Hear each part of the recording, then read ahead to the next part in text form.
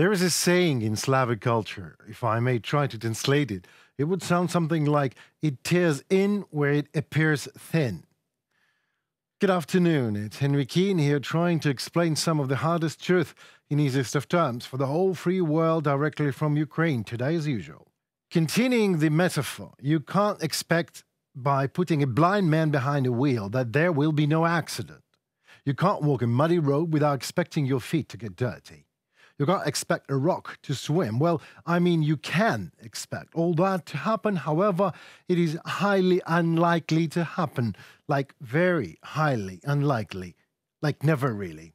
And when instead of your impotent, imaginary benevolence, what actually happens is reality, is a real disaster, well, then all that is left for you is to regret your stupid expectations. On November 16th, an emergency leak of reagents from the first to the second circuit occurred at power unit number 5 on the Zaporizhzhia nuclear power plant. Remember?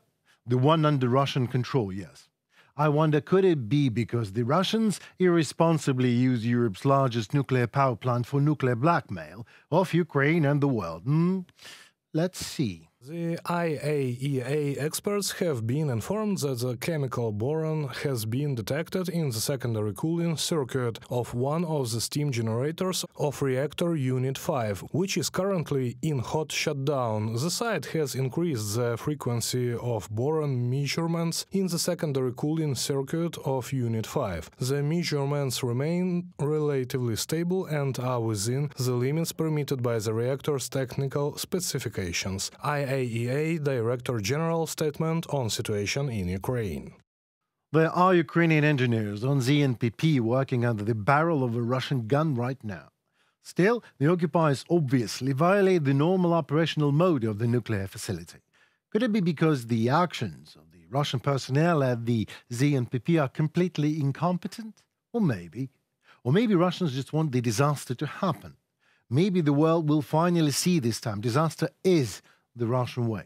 After all, this is the second accident at the facility in 3 days. Anyway, in purpose or not, these Russian ways can lead to the loss of the integrity of the steam generator pipes and as so to a way larger scale emergency. We in Ukraine say what we have been saying since when the Russian occupies the NPP. The only way to prevent the coming catastrophe is to force the Russian forces to leave the nuclear plant as soon as possible and restore Ukraine's control, and that means an unhindered access of ZNPP of the International Atomic Agency. There is another way. Let's just do what high-ranking officials are doing now in Europe, sit and express their deepest concerns and wait until we all see what the abomination of European political impotence and Russian nuclear terror would result in. Based on what is going on at the ZNPP today, it should not be a long wait anyway. On November 16th, to avoid a shutdown, the US Senate passed a temporary budget that does not include items on aid for Ukraine and Israel.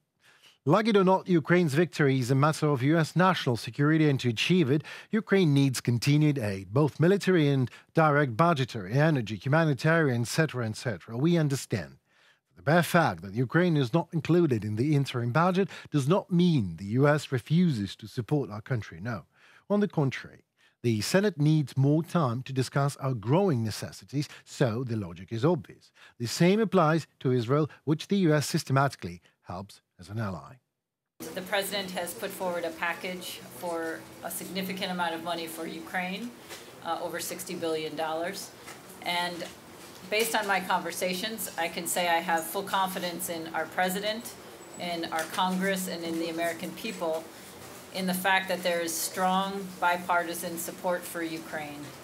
So our process will play itself out, but I'm feeling encouraged based on my conversations in Washington. The nature of the adopted interim document as such did not foresee the inclusion of any additional issues, except for those that continued spending at the level of last year.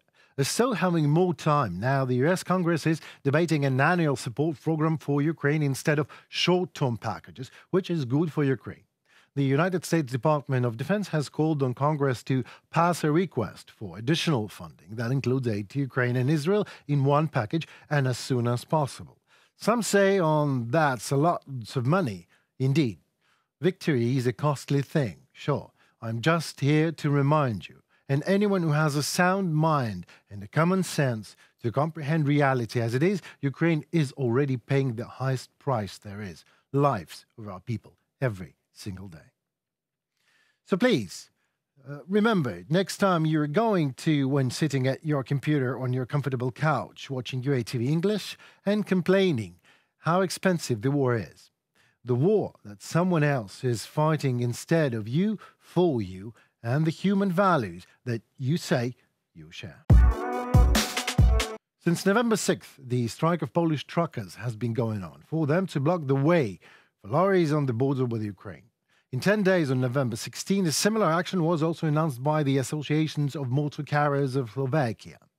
The reason for the strike is simple and obvious: a competition on the EU trucking market that is simply failing to compete with more flexible in pricing in terms Ukrainian one. Since the competition is lost, the blockade of roads is nothing but a desperate attempt of blackmail, because it causes huge economic losses to Ukraine in conditions when all the forces of the state are directed at war needs, namely repelling Russian aggression. The strike is hurting not only Ukraine, but Poland as well, obviously overloading the neighboring country's logistics and harming a number of industries. The Polish government does not support the strikers and is trying to resolve the crisis situation at the border. We hope it will happen as soon as possible.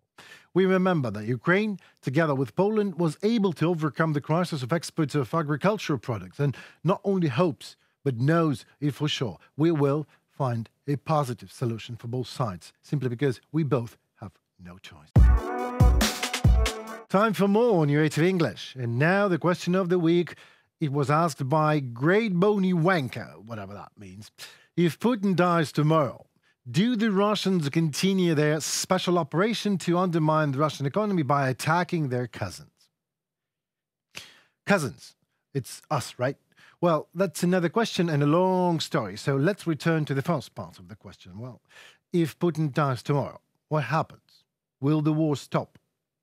Well, if Putin dies tomorrow, no matter how I love how it sounds, nothing changes. Because, believe it or not, Russian nation in its vast majority seems to love that feeling, like it is flying on a Death Star with Darth Vader as a skipper. The very fact that both the Death Star and Vader were destroyed in the end of the story matters not too much to our Russian neighbors. They really do believe this war is righteous for them. And they really do not believe Bucha happened in Ukraine. They're quite famous and internationally renowned actors and writers in Russia who are happy to see Odessa bombed. So don't be fooled. Putin is not alone. There's a whole army of Russians who gave him the keys to the castle, blessing him to continue his usurped reign. There is nothing more I want than to be wrong at it, but it seems that I'm right. And one more thing. If Putin dies tomorrow, Russians will go for a new Tsar or directly to big Russian mess, a civil war, yes. However, let us all wait until tomorrow. If Putin dies tomorrow, we all see what happens then. It was me, Henry Keane, breaking the hard truth in easy terms. I hope for you in our weekly wrap-up, please find a moment to like, comment and subscribe. Let us know what you think. Your opinion matters. Ask us an interesting question, and next time in our weekly episode, I'll do my best to answer it in an interesting way, I hope. Stay safe and tuned for more on UATV English.